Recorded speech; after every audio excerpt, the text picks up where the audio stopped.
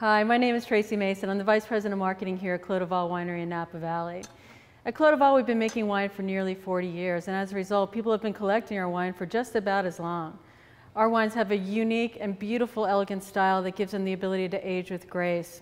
And so we thought it would be worthwhile to show you how to open a bottle of one of our library wines.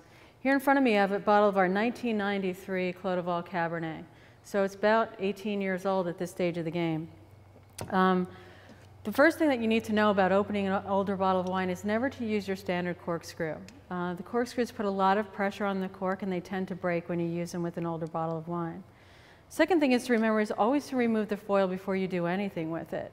You can use a knife on a standard corkscrew that you see here, or I prefer to use a standard foil opener, which you can get at any wine shop or on our website. You just take the foil cutter and you squeeze it and you go slightly along the edge of the bottle. You'll note that it pulls off in a nice, neat little disc. Then, instead of using the corkscrew that we talked about earlier, you should try and find yourselves one of these, what's called an Osso cork extractor. You can see from the cork from the Osso that it has two prongs. One is longer, one is shorter. This is what will actually go against the cork and help extract it in the most delicate way. You start with the longer prong and you delicately wiggle it into the side of the neck between the cork and the glass. Once that's parallel with the second prong, you begin to, with your thumb, guide the second prong into the other side of the cork along the glass on the neck of the bottle. So now you have both prongs in the in the bottle, and so you should start just slowly applying pressure, maybe a little bit of wiggle into the cork and into the bottle, being as delicate as you can. This doesn't have to be a quick process. I know you probably want to get into the bottle super fast, as do I, but the best thing to do is to do this as slow as you can. If the cork starts to move, it's okay to give it a little bit of a twist, to give it a little bit of leverage, and push it in further.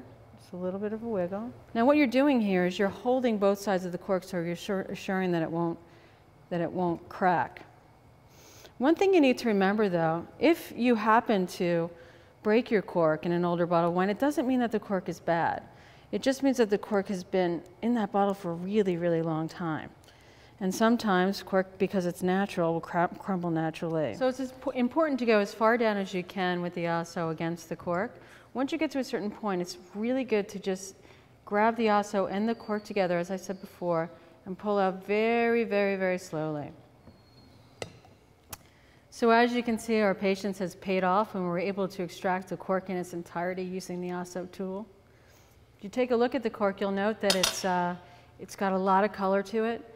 This means that it's been stored properly and the corks remain damp, protecting the wine. So when the cork's damp, it fattens and it makes sure that no air gets into the wine as it's aging.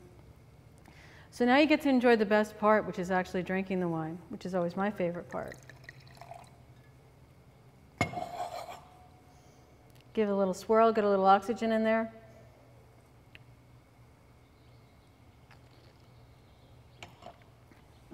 Wow.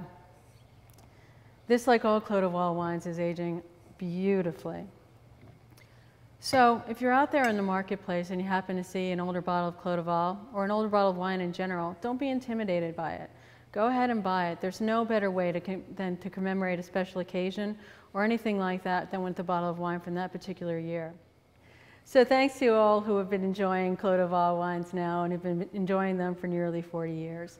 We hope to see you here in Napa Valley at the winery here in Stag's Leap District as soon as possible. In the meantime, we wish you the best and thank you for your support.